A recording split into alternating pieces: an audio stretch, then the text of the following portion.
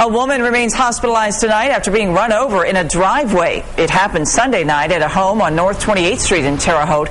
Police say 38-year-old John Peters Jr. was leaving the house when his former girlfriend grabbed onto his vehicle. Police say while Peters was backing out of the driveway, the woman was run over.